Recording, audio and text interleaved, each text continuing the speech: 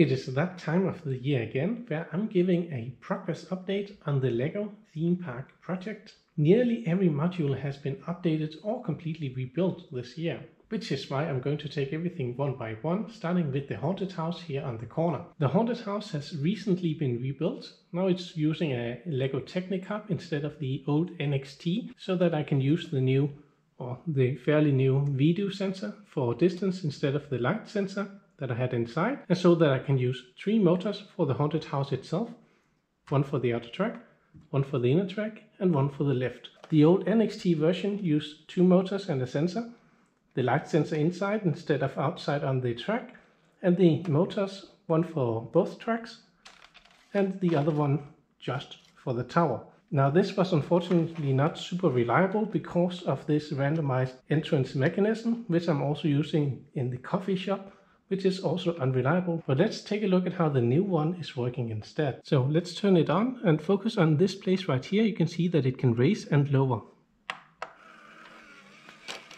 So it raises and it lowers, and then the outer track starts and the doors open. Now it doesn't know if anyone is inside, so it just clears the module first. Now it's ready for a new passenger. The sensor picks it up, opens the door, and the passenger gets inside.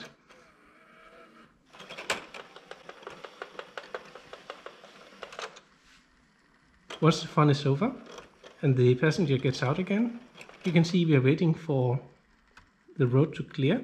So as long as there's something in front of the sensor, it will not make the guy exit. But as soon as it's free, the track raises and our visitor comes out.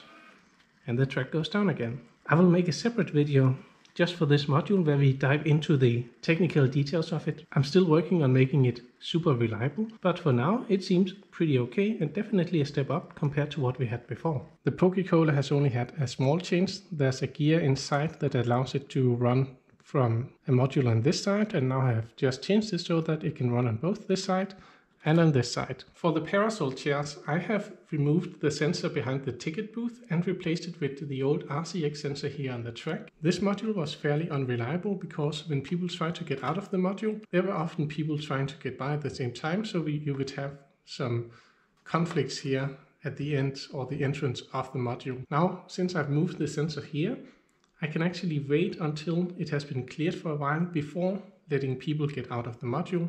And I can also wait until there's a big space after a passenger before they get in order to make sure that there's not as many conflicts here at the entrance or exit.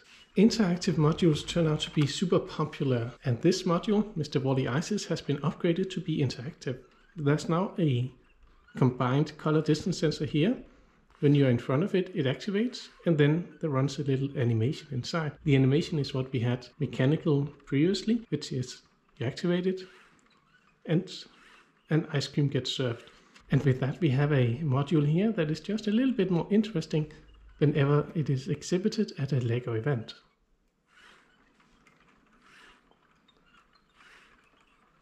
And just like the haunted house, this module runs using a Technic Hub that is running Pybricks in order to make it programmable and also to allow these special sensors. The coconut shy runs just as it did last year, no updates, and it is super nice and reliable, so I really enjoy bringing it along, and it's also a nice interactive module. The plane flyer has been completely rebuilt. It now uses a Sprike Prime hub, has the infrared sensor here to see when a passenger arrives, and it also has a touch sensor to feel when a plane is in the correct place. Let's turn it on and you can see it in action. And apart from that, it has 4 motors, one for the outer track. Let's get a passenger in. Then we have a motor for the inner track, a motor for lifting, and of course a motor to drive it around. The module runs pretty much like you have seen it before. It is just now much quieter and hopefully also much more reliable, because now it can run these 2 tracks independently, and it is better at detecting when there is a passenger. And now that we have 4 passengers, let's see if the cycle runs perfectly and if we can get the passengers out again.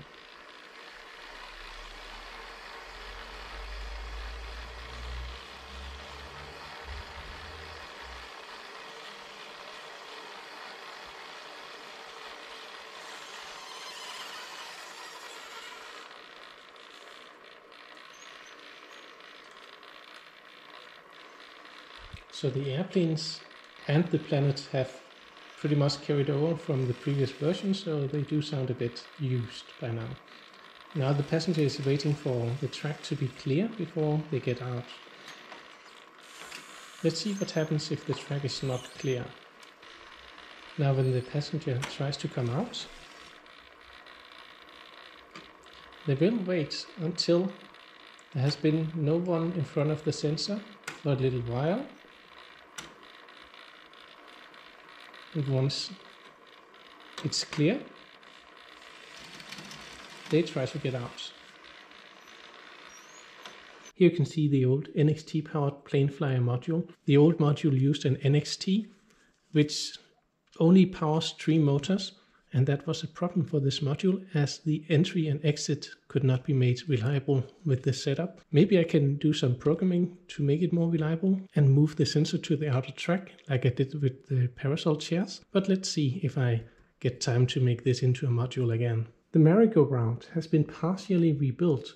It now runs on Pybricks instead of the Lego software on the hub, which means I can turn it on just using a single button. And it has the infrared sensor here on the ground in order to detect passengers and make it more reliable with the entrance and exit, also by having a separate motor running the inner track separately from the outer track. That really helps with reliability. Other than that, the cups have been updated, so they are now in a different color, a little more interesting to look at. There's not really that much more, but I might make a video where you can see everything that is going on underneath, as that has been rebuilt. Balloon World was presented as a new module this year.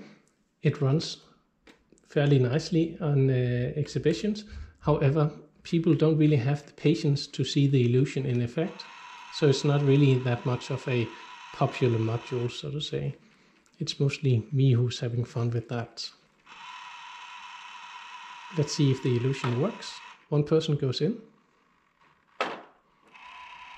And another person comes out. The big wheel module is the least reliable module that I have. I wanted to update it this year, but I simply did not have time.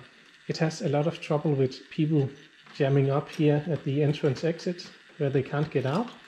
And because there's only a sensor here, it's not really that good at finding out when there is going to be a problem. I can mostly just hear that the motor is struggling, and that's how I know that something is going bad over here. The Bouncy castle ride has been upgraded this year.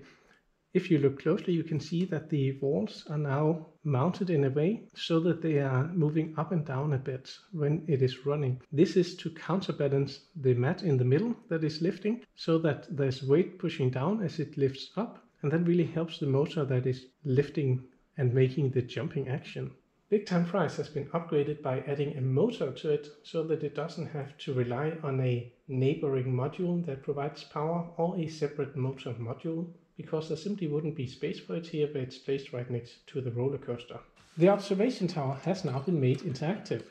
Wave your hand in front of the sensor here and it starts running. I decided to make this upgrade and make the outer section of the tower turn around instead of having the people inside move around. And that was because a lot of visitors did not really see that anything was happening inside. So hopefully this is a much more fun interactive module than what it was before. The only change to the racetrack is that I have moved the ultrasonic sensor a bit forward, making it easier for people to interact with it.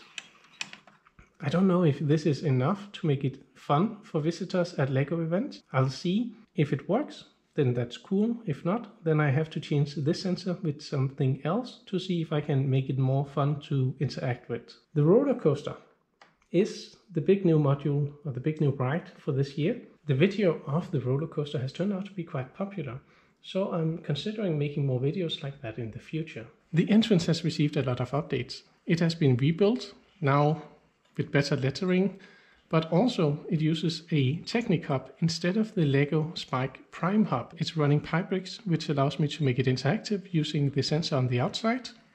You can see now I run the inner track or the outer track to make people get into the theme park. And I also have a sensor on the other side. So if something is blocking, you can see the sensor on the outside turns red and we are turning off the interaction. So now you can't run it, but as soon as I stop blocking from behind, we can start interacting again. The dog chute has received a minor upgrade. Inside of the module you can see I have changed from just using this kind of tire to now also use these that might be more grippy. That makes the whole operation of the module more smooth. And shoot! The coffee shop has now received the most dubious of honors and has become the most unreliable module that I have. It is unfortunately because of the randomized entry and exit mechanism that I also had to change on the haunted house. And that is it for the yearly update. As you can see, I made a lot of updates to the modules, but I have not posted that many videos. I'll see if I can change that in the new year, where I'm planning on both making a couple of new rides and see if I can complete all of the shops from the video game theme park. I'm also going to see if I can make some videos that are as fun as the one for the roller coaster. That video unfortunately took me almost a full year to make, which is not really viable if I want to make multiple videos a year, so I have to see what I can do about that. But that's a challenge for me to conquer, so I hope that you enjoy the channel and stay subscribed, and then I'll try my best to make some good videos in the future. Take care now.